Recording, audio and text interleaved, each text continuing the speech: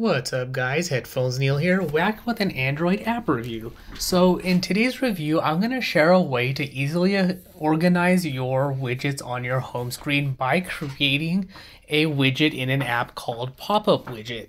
So what the app allows you to do is really simple and straightforward. If you have a widget or multiple widgets you'd like to have on one home screen instead of, for example, three widgets on three home screens or filling up your whole home screen page, then Pop-Up Widget will help you organize that. So what you'll do is you'll install the app from the Google Play Store and you'll get a shortcut to create as many widgets as you want. So you'll see I already have one for my calendar, so I can easily touch the calendar icon on my home screen, get a pop-up widget with upcoming events and things like that. But you can do the same thing with any available widget that's available on your device for an installed app. So when you click on the plus button at the bottom right of your screen, you'll get a nice menu showing apps with available widgets and the number of available widgets per app, and you can scroll through to see all apps that are available. So for this review, I'm going to create a widget for I'll do something simple like my Chrome bookmarks, because I have, lately Wordle has been the craze, so now I'm currently playing Wordle for words, Schollardle for academic words, Wordle for Star Wars, Nerdle for math, and as you can see on my home screen, I have 4 shortcuts set up for them. But let's say I want to save some space, and same thing for Facebook and Twitter if I currently use the mobile sites instead of their apps. So let's say instead of 5 positions on my home screen, I want to just have 1 position to access all of them. That's where pop-up widgets comes into play, so I can have a quick access to my Chrome bookmarks and access them at the touch of a button. So what you'll do to get started is in Pop-Up Widget, you're going to click the plus sign, and then you'll go to Chrome and you'll see that you have the Chrome bookmarks widget available. So you'll touch that. You can set the icon to use, so you can use a custom icon or the default icon for the app, or set a custom icon. So if you have an icon pack installed, you can use a different icon and then hit OK. You can set the title for the shortcut. So in this case, I'll just do bookmarks, something very simple and intuitive for me. You can set the background. So if you want a transparent background, a different special color or things like that, or if you want to use one of the built-in skins, you can do that as well. So I'll just do a solid color in this case. Chrome doesn't have anything transparent about its widget, but so you don't necessarily have to change one there, but the option is available. You can set things like customize margin, the scale of the widget, the opacity, if you want to dim the screen behind the widget so you know that there's a widget that's visible. If you want to auto close the widget, so if you know you want something to close automatically, you can do that. You can set close on tap and the swipe direction to close. I just keep it set for all directions, even though in general I usually only swipe left and right or up and down, but you can also usually hit your back arrow to close the widget. You can set the animation speed, the animation itself, so popping up, down, fading in and out.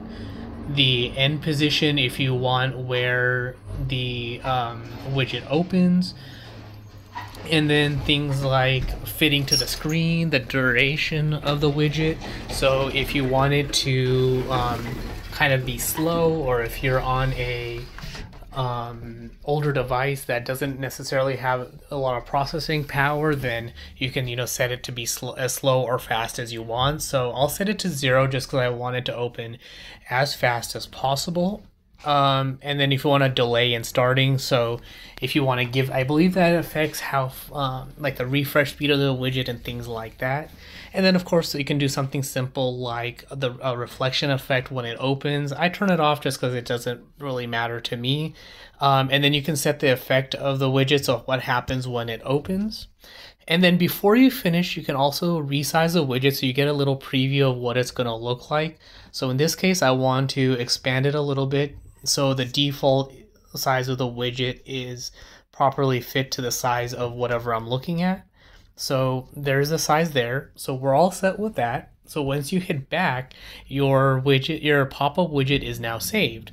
From there, you'll touch the title of the widget and it'll ask you if you want to create a shortcut for the widget to add to your home. You'll hit OK, and kind of like setting a website shortcut in Chrome to your home screen, or from your browser to your home screen, pop-up widget gives you the same kind of option.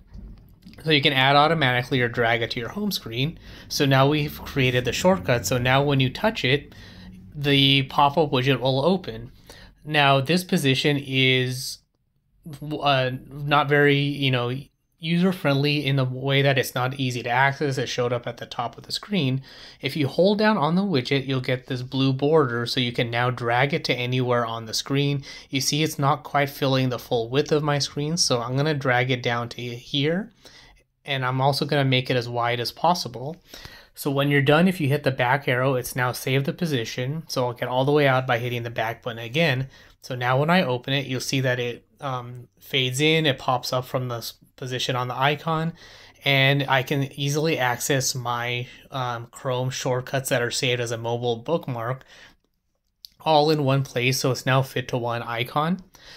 And so that's really the bulk of it. And you can do that for any available widget. You can, like I said, move it around. You'll see this little arrow. So if you want more fine-tuned positioning, move it up, very little or a lot, or move it, small points on your screen. You can do that if you want it to be in a very particular spot. And then, like I said, hitting the back arrow a couple of times will, or at least once, will close the widget. Going back into pop-up widget, you can make various options to adjust the widget. So if you touch the overflow, the three dots, and configure, you can do things like setting the scale and make adjustments. So like if you don't like the animation, or if you want to adjust the speed, you can do that as well to make it adjust to how you want it to open as smooth as possible. So it's a very simple widget. It's easy to create in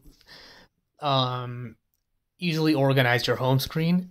You can also do things like set multiple widgets into one widget if you so choose. So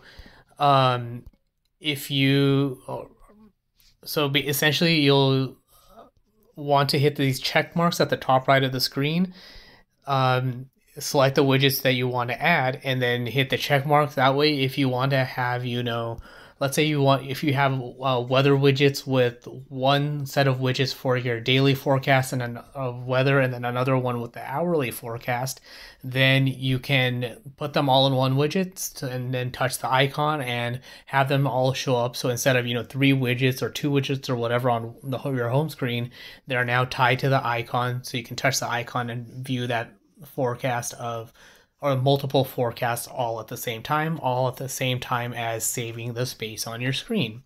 So that's all there is for this review. So if you have any questions, comments, feedback, or anything like that, you can comment on this post on YouTube at youtube.com/PatelN01. The website is headphonesneil.reviews to support the show, get subscription links, and get access to past episodes and all of that good stuff. And of course, you can support the show on Patreon at patreon.com/PatelN01. But that's all there is for this particular review. Thanks for tuning in, and until next time.